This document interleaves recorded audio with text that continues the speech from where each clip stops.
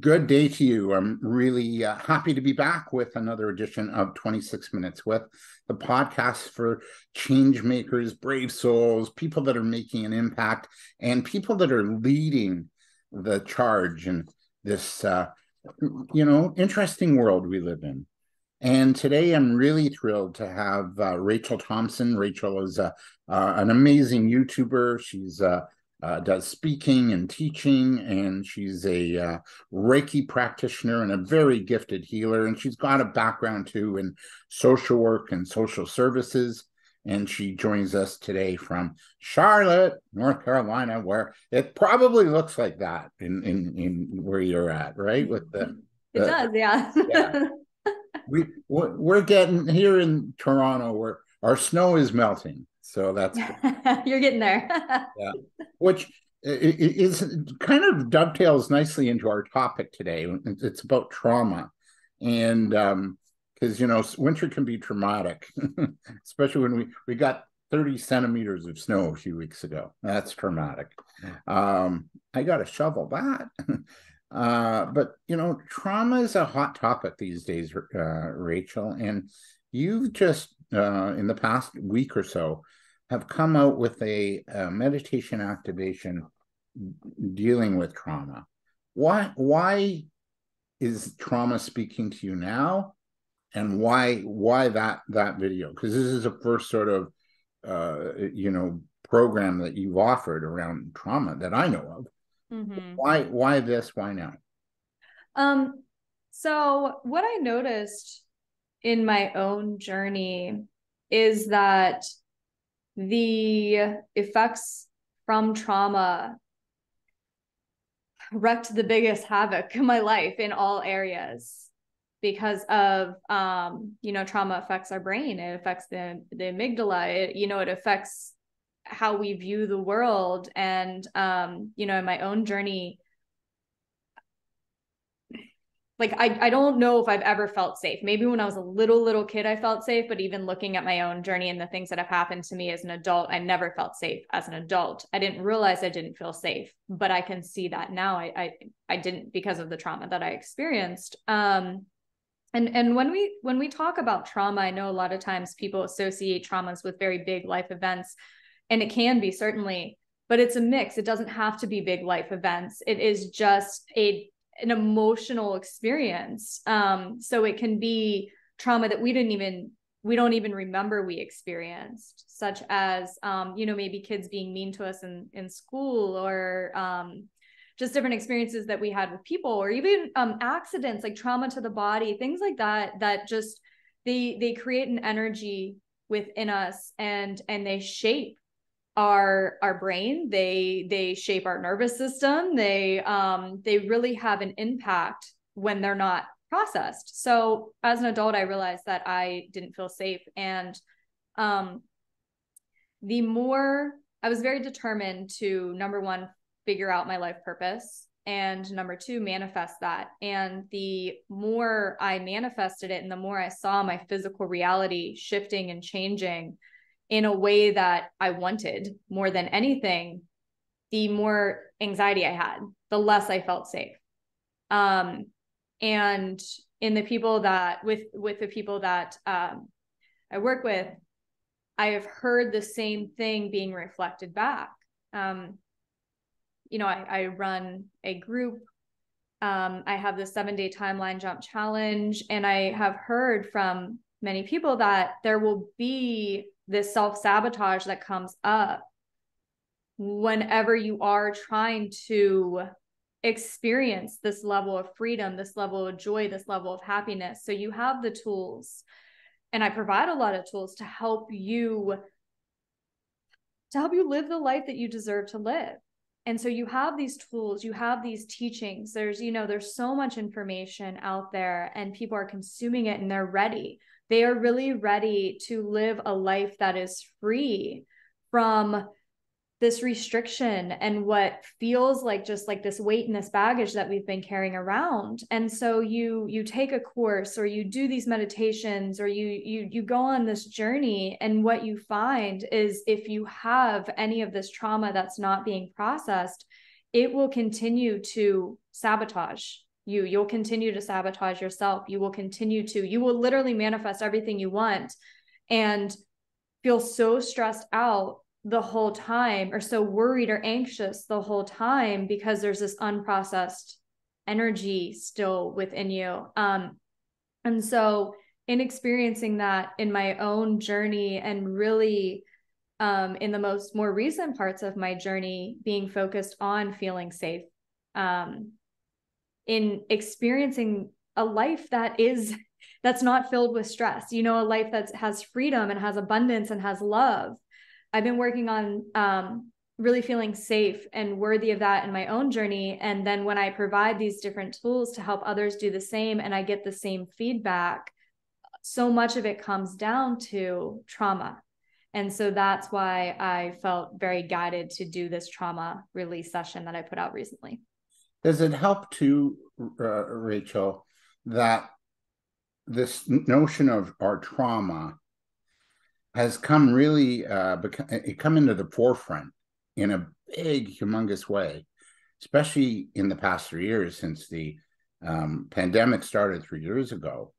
And then all of a sudden, noise about a documentary featuring Gabor Mate, who's an author and speaker and therapist, and does humongous work around trauma.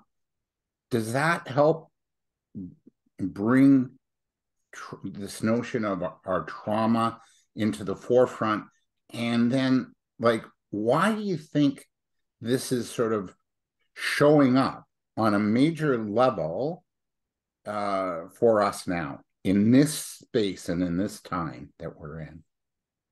So for anybody who is new to me, or maybe some of the things I might talk about, I do come from a more energetic, spiritual perspective. So I want to speak from that space. Of course, you can look at it from many different perspectives, but that would be the one I'm comfortable talking from. And that's kind of my quote unquote truth of how I live. So we are entering a new age in our conscious collective. Yogis have talked about it.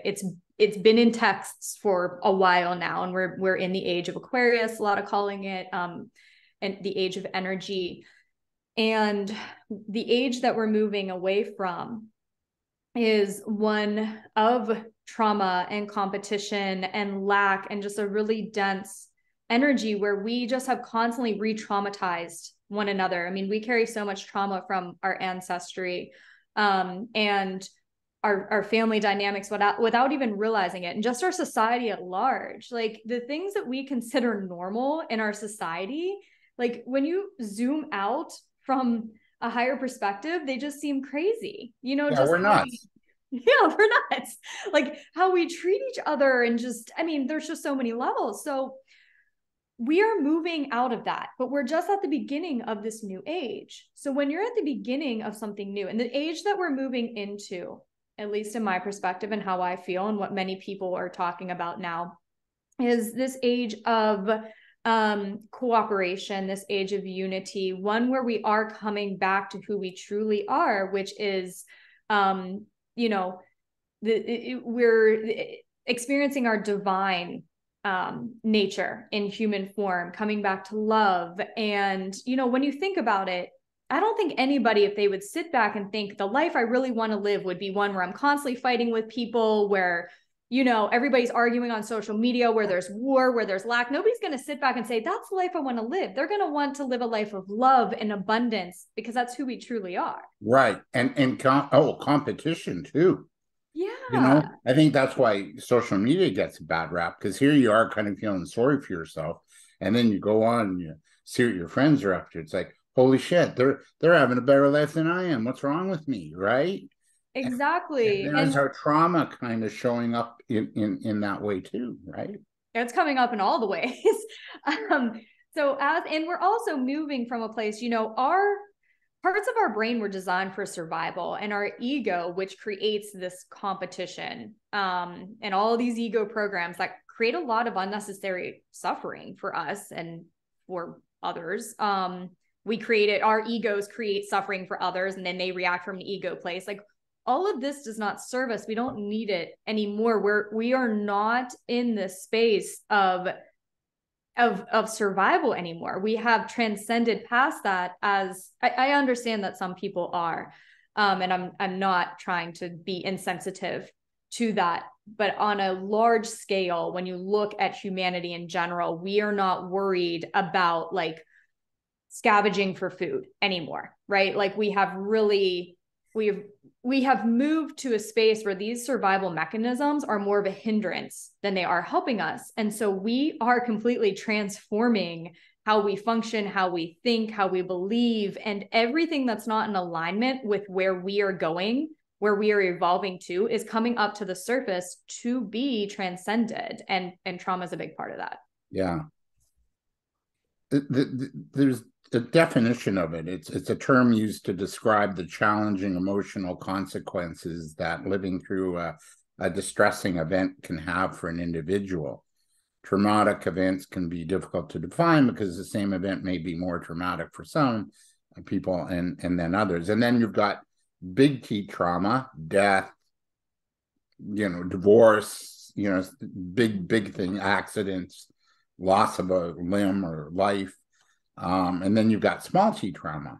So, yeah, I guess, what's the distinction for you there? Like, in terms of, do you find you handle the small T traumas easier than the big T's? Me personally? Mm-hmm.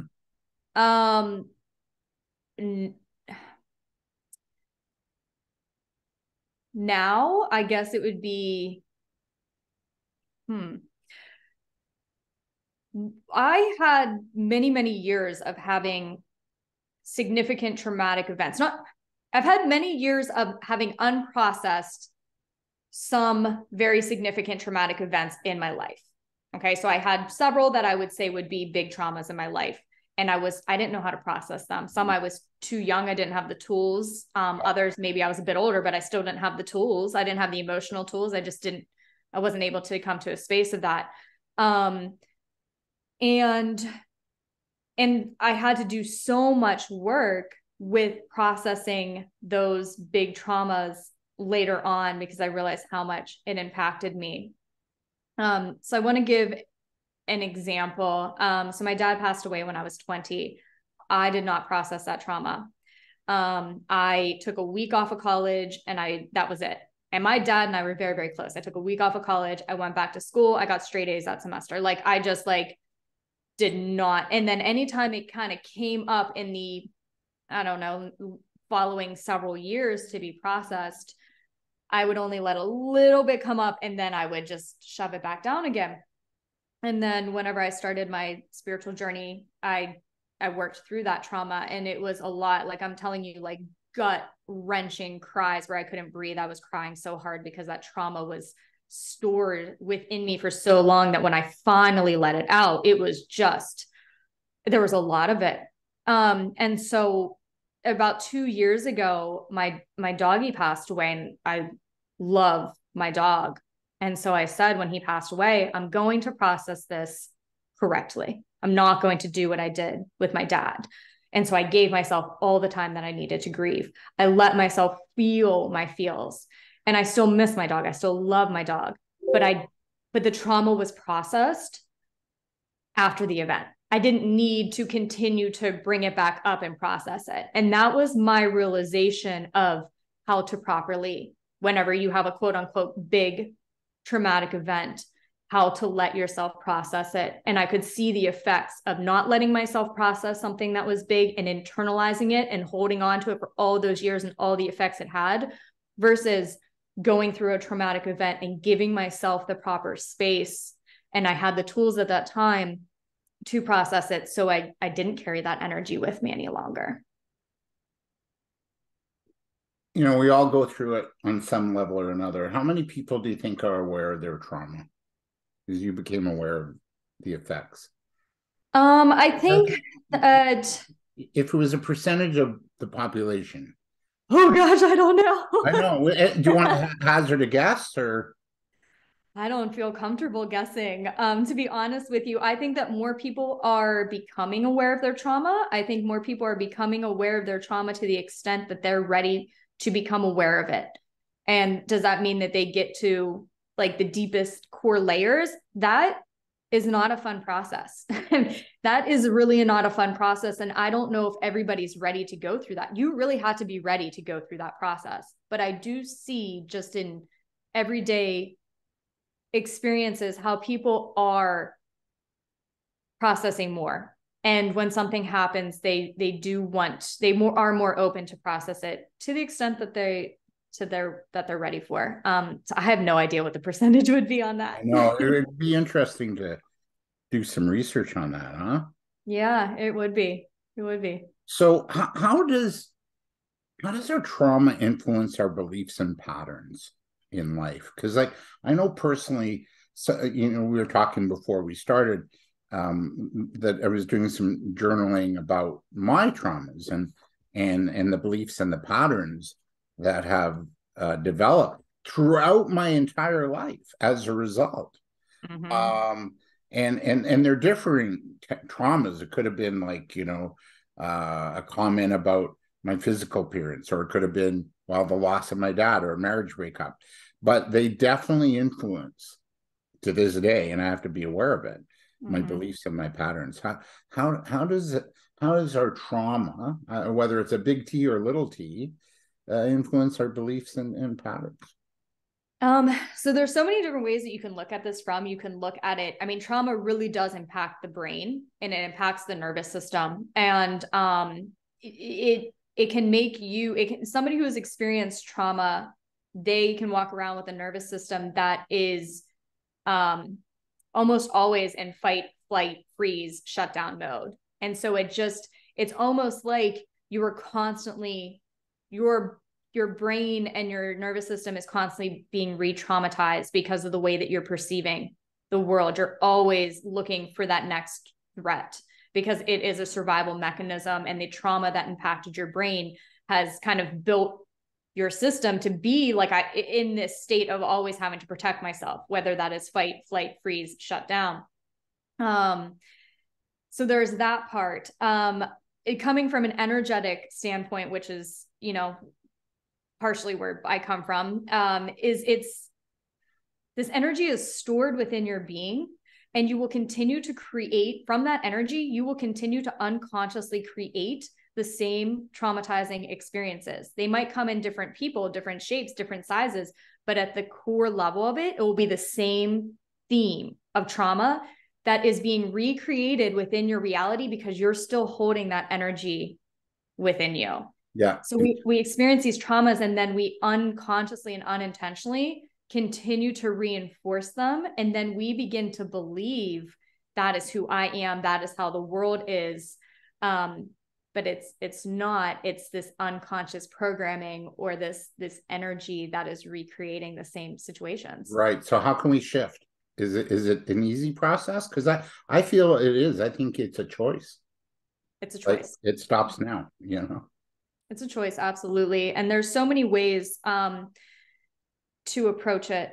And I feel that there's not necessarily just like one route, right? And like, so for me, I have done all of it. Like I have done like the physical, I do exercises to reset my vagus nerve. Whenever you are in a fight or flight response, when your nervous system is really activated, your frontal lobe kind of shuts down, like you're in this like survival mode. So the way that you can regulate is really going into your body, just deep breaths. And then once you're a bit more regulated, then you can begin with the self-talk. I am safe. I am safe. I know that this is triggering me from a past experience, but in this situation, I am safe. Really kind of reparenting yourself in some cases. And then, the part that I like to go into is the energy part, and really feeling, there's so many different ways to release the energy. You can do it through yoga. You can do it through breath work. You can do it through acupuncture. You can do it through Reiki. There's so many different use of crystals, like all the different, there's so many different modalities that you can use. But I feel that understanding trauma and healing from trauma and releasing yourself from trauma is the best practice would be all of the practices. So addressing the physical body, addressing the mental stories and the mental beliefs, and then addressing the energetic component as well. Right. And don't add to your trauma. You know, if the news is triggering you, don't watch it. Watch your self-talk. You know, we're our own worst critics, especially, you know, I work with entrepreneurs.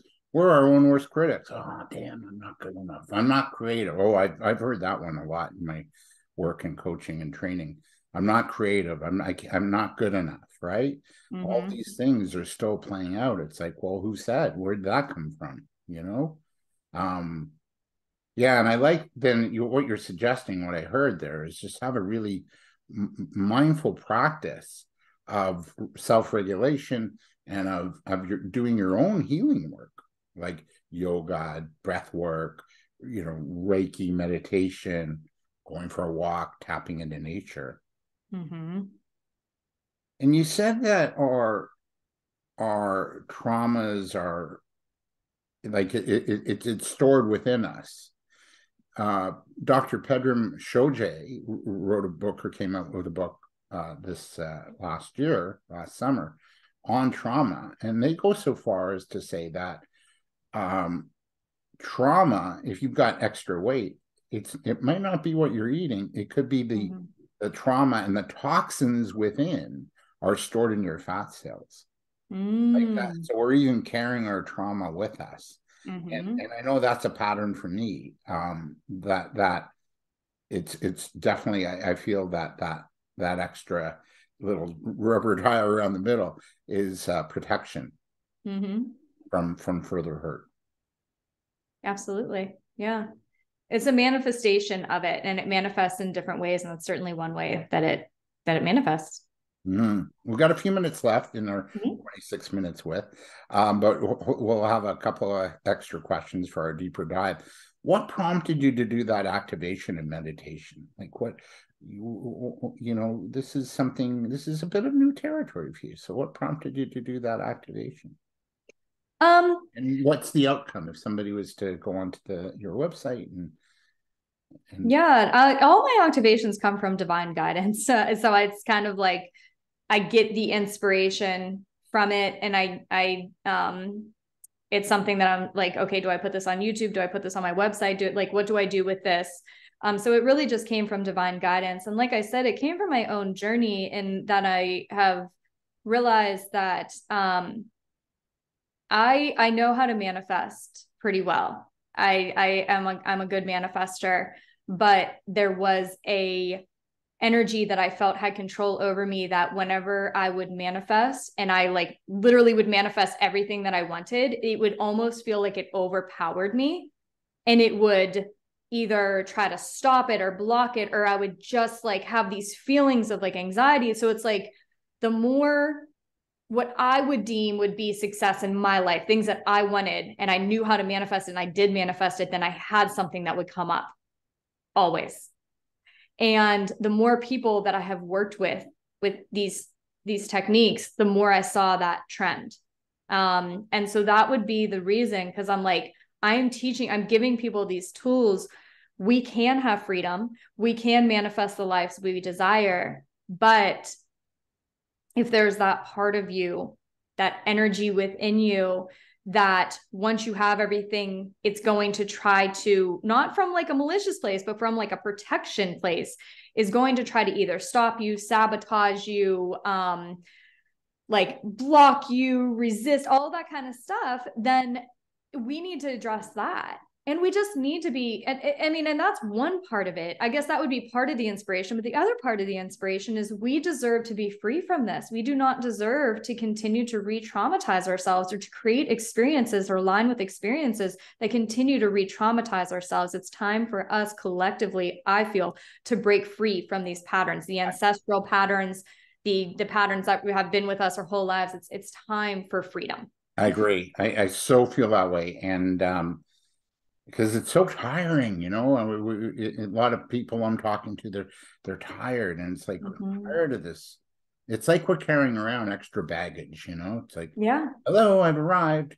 Me and my trauma and my patterns and my beliefs. We're here. Yep. Well, can you leave those at the door and just come in and let's have a good time? Yes, yes. And I feel like that's kind of where we're being called to. You know, my sister just had a baby, and it's the first new being in the new generation. And I feel there was so much energetic work held on in the family members in my family to release from this ancestral stuff. There's a saying that I love and I live by. It says it ran through my ancestry, or it ran through my family until it ran into me, meaning it stops. Yeah. And so many people are in that stage too. It's like it's done. It's done here. I'm not carrying this any longer. Yeah. We're flush out of time for the 26 minutes, but we're going to have a deeper dive.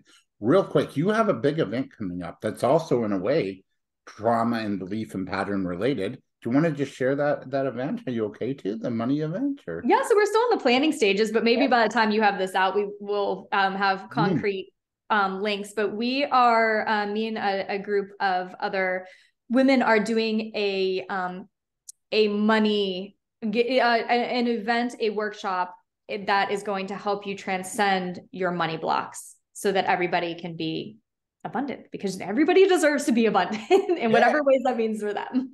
We all do. Where do we reach you to connect? Yeah, Reiki Rachel is my YouTube. Reiki with Rachel is Instagram, and I think that's what it is on TikTok. And then ReikiWithRachel.com is my website. Wonderful. What a joy. For those who want to learn a little more, we're going to have a little couple extra questions and time with Rachel. But thank you for being our fourth guest on 26 Minutes With. Thank you. Joy. Thanks. All right, stay tuned. We're going to show you the deeper dive is going to be below, and we'll be right back with a little bit more on trauma and its effects. Stay with us.